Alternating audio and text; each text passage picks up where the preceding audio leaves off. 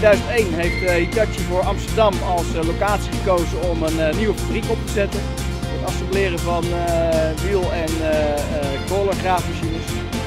De totale oppervlakte van de fabriek is ongeveer 30.000 vierkante meter van de eerste fabriek. En sinds 2006 hebben we ook een tweede fabriek. Daar is de oppervlakte een kleine 20.000 vierkante meter van. Op dit moment is het totaal 50.000 vierkante meter. Deze 50.000 vierkante meter worden verdeeld in assemblagefabriek en een componentenfabriek.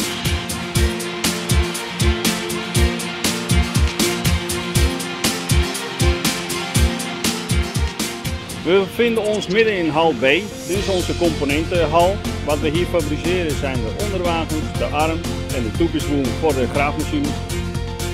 Voor de wheelloaders produceren we de lichtarm en de frontframe. Ja, onze lasproces dat start eigenlijk bij het aanleveren van de platen of de onderdelen aan de lassers. Onderdelen worden aan elkaar gehecht. Na het hechten dan maken we gebruik of van handmatig aflassen of gebruikmakend van een robot.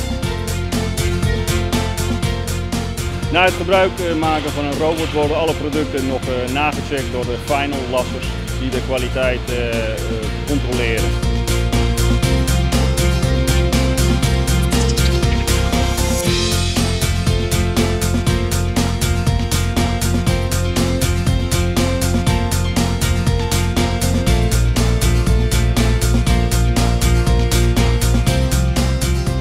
Voordat onze producten gespoten worden, worden ze voorbewerkt, geschuurd en geplamuurd. En dan worden ze opgehangen in onze componenten spuitlijn.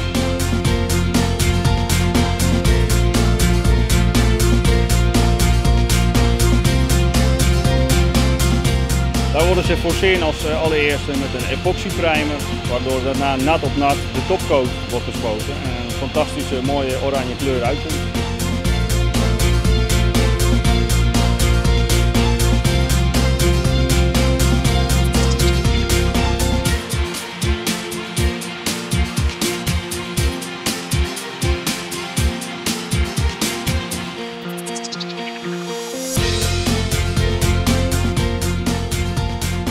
Vanaf 2008 hebben wij Lean Manufacturing geïntroduceerd. Kortweg komt dat neer op het zoveel mogelijk wegnemen van verspillingen in ons productieproces. Een van die resultaten van Lean Manufacturing bijvoorbeeld is dat wij op klantenorde kunnen produceren. We hebben geen voorraadjobs meer, voorraadorders meer. Waardoor we eigenlijk geen onnodige productieverliezen maken door op voorraad te produceren.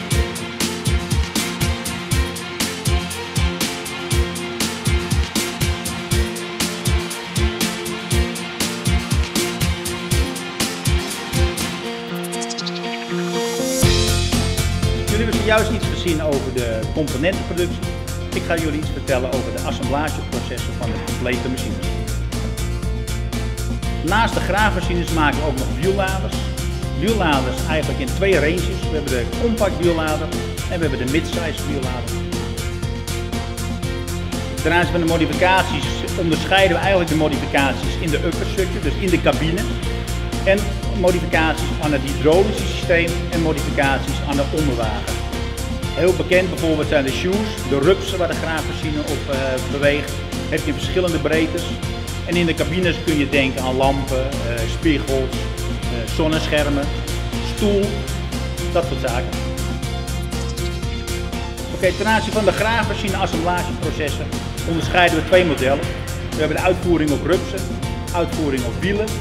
En ten aanzien van de start van de assemblage kunnen we starten of we maken hem volledig, of we maken vanuit een half fabrikaat. En daarnaast importeren we ook nog bijzondere modellen. En daar doen we eigenlijk niet zo gek veel aan.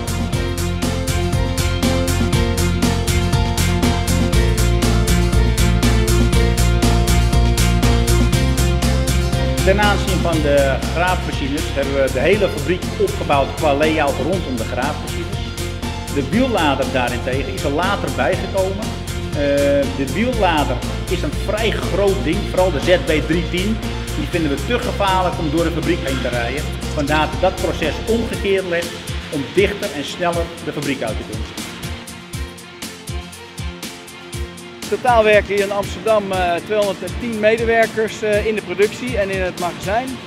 En daarnaast worden we gesupport door ondersteunende afdelingen zoals productie engineering, productie control, quality assurance van zo'n 60 medewerkers die in een apart gebouw boven zitten.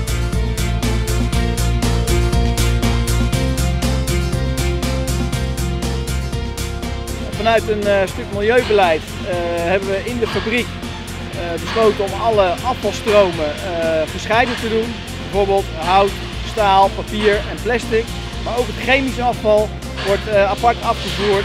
En daar hebben we de laatste jaren een enorme verbetering in gemaakt door het uit het water te filteren in plaats van het hele bassin aan water 1 keer per jaar af te voeren.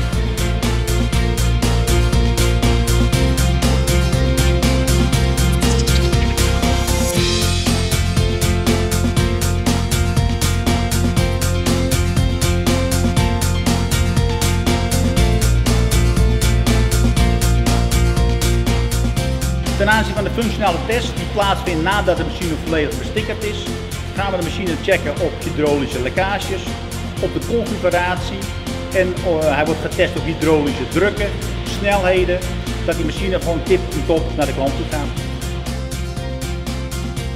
De laatste inspectie, de zogenaamde eindinspectie, is voor een groot deel cosmetisch. Is de machine in goede staat, is die netjes, zijn er geen krassen, is er geen roest zichtbaar? En uiteraard nogmaals een check op de specificatie, of die zo werkelijk de deur uit gaat dat de klant hem besteld heeft. Ik hoop dat jullie een goede rondleiding hebben gehad, wijzer zijn geworden van wat wij in Amsterdam doen. En ik hoop dat we elkaar in Amsterdam nog eens een keer zullen treffen.